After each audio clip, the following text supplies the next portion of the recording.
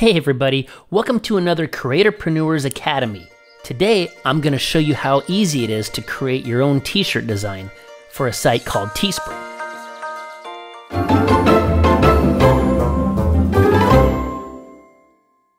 Okay, the first thing we're going to do is find a design. We're going to create our own design.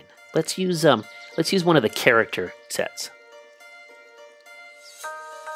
Okay, when it pops up, I'm going to do the mannequin set, which is here. Click on that, and let's get a good character like, let's do this guy. I like him.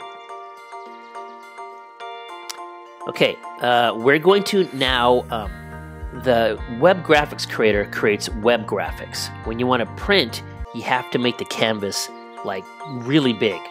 So the good thing about the web graphics creator is that you can do that. So if I go to Format Canvas, I'm going to go as high and as wide as I can. So I'm going to drag it here, and you'll notice that the percentage that I'm viewing, this isn't getting smaller, my view is getting smaller, 48%. And I'm going to go as high as I can. Let's go all the way. It goes to 5,000, and the width, I'm going to go to 5,000, okay? Then I'm going to take the background, because that's not part of our shirt, and I'm going to keep this slogan text, and I'm going to get rid of all this stuff for now. And then, because these are high-res graphics, oh, there's a shadow here, let's get rid of that. These are high-res graphics, so I can make them as big as we can. Okay, and we're going to make the background white, so I'm going to click on the background, go to the canvas color, and let's just go all the way white. Whoops, this turned color, so where'd it go? Let's see.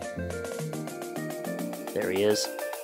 Let's go to the color, and let's pick a color like his shirt. So I'm going to click on the color picker here and pick his shirt color there. Turn that off, and let's make this big. Okay, a slogan. You know what? We need a slogan. I'm going to make a new window here and type in funny quotes. All right, let's see what we got.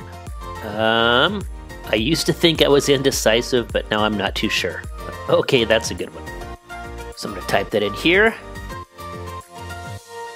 Okay, really quick, this is kind of a thin font. I'm going to go over to the text format, and I'm going to preview some Google fonts to see if I can find a fatter, thicker font.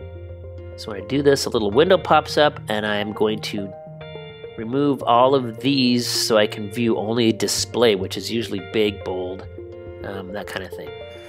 So Fredoka 1, that looks pretty good.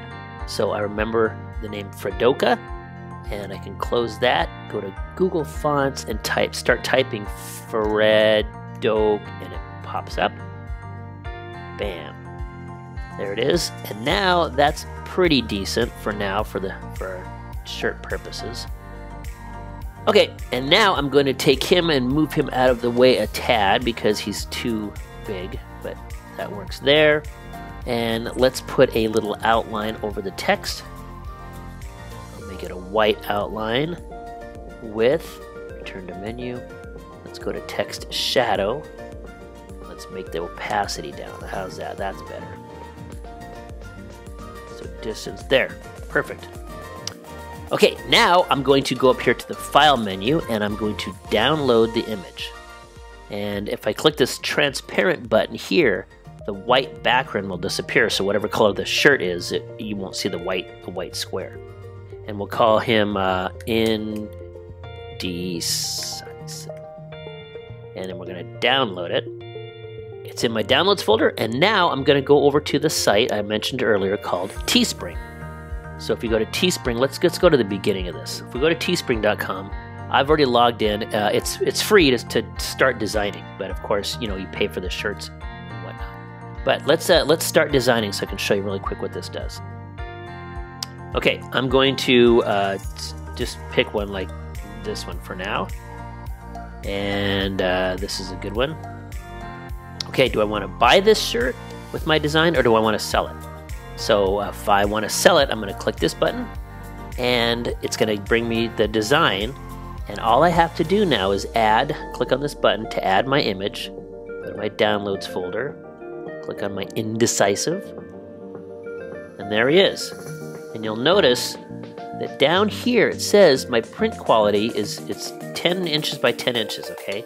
And it's great. It should show up nice and sharp and clear when I print my shirt. And then I just continue on through the steps, and it'll show me other items that I could start selling or buying, like this hoodie. I can select the style that I like, and I'm going to go to continue. Oh, by the way, let's go back really quick. Do you see? Let's see if I can edit this. It's not going to. Oh, I can edit here. If I edit this, because we made it transparent, he shows up on every color of any shirt you wanna have. And that's how you make a custom t-shirt design that you can sell.